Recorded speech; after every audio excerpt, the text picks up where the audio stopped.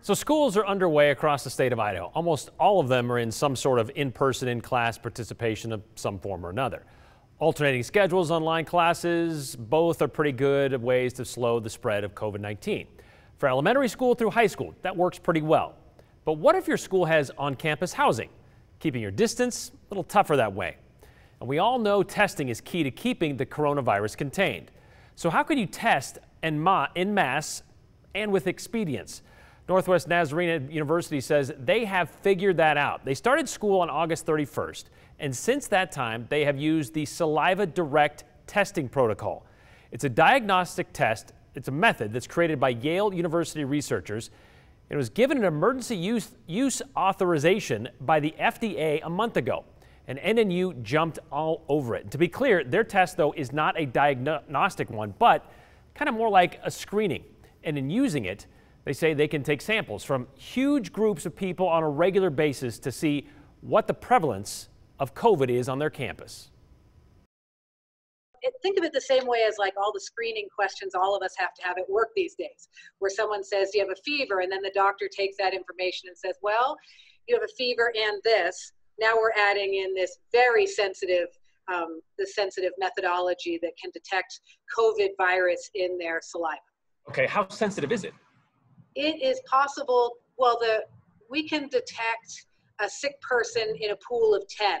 We've checked out that for the levels that you have in a person who's COVID positive, they have at least 10,000 particles in their saliva, and all the methodology together, we could detect it if they even had 5,000.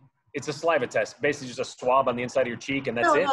No, you drool into one of these little tubes. Okay. And then we put a barcode on it so that I don't know, my students don't know who it is that's registered with the campus doctor, he knows.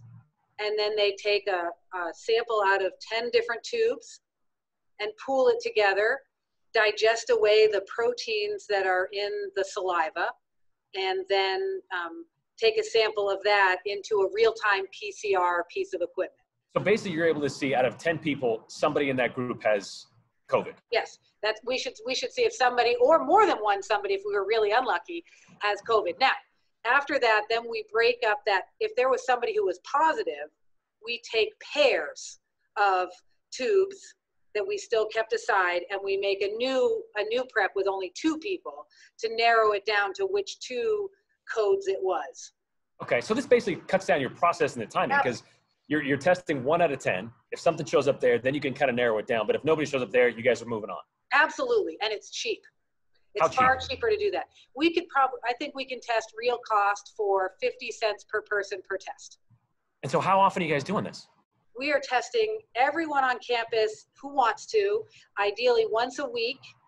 And if they're in a high-risk group like athletics or choirs and bands, we're testing them twice a week. I mean, what have you found with the results?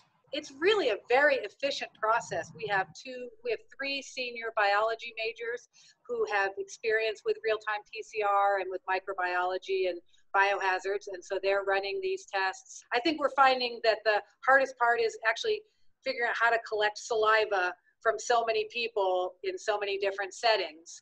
But, you know, they all got their own little bag of tubes and their ID codes, and so that it's getting there. This is the 2nd week we've tried for real to do everybody, and it's getting better. Saliva direct thing, I mean, it's only been a couple weeks that it's been approved. The 15th of August. And so you're kind of one of the first large, I guess you would call them, somewhat large groups to kind of put this to the test, as it were. As the best I know, yes, that's true. And to try to do a whole campus. I don't know anybody who's trying to sample the whole campus every week this way. Yeah, I hope it could be a precedent. It's very doable.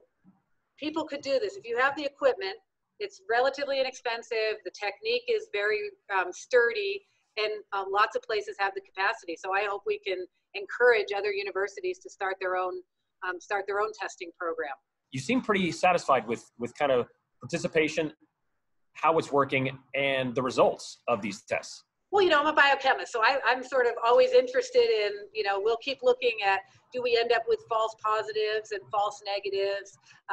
But yeah, I'm actually, well, most of all, it was surprising how well it worked from the very beginning. This is a really clean test. I mean, it's tough to have things work from day one.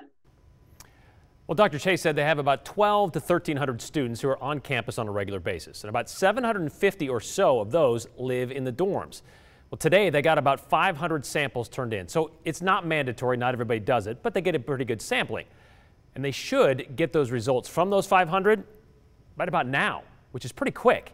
And if they get any positive results, those will be turned over to the campus doctor and he will decide how it plays out from there, which will likely mean a diagnostic test to confirm a positive result, likely a quarantine after that, and possibly some medical attention. In the 2 weeks since they've started school, NNU has had 5 total confirmed COVID cases, which is less than 5 for every 1,000 people. Boise State University, meanwhile, has had about 75 positive tests in the same 2 weeks, which is more than 5 per 1,000 people. And yes, more people means more possibilities of positive results. But here's the key. BSU has plans to test their residence hall residents just once with a nasal swab. They could do more if an outbreak occurs. And their results will take about 1 to 3 days to get back. NNU will do their saliva test every week or more often and will have results in hours. And they are certainly not the biggest school in the state, but right now they are playing a big role in seeing how large groups can get together if testing is what it takes.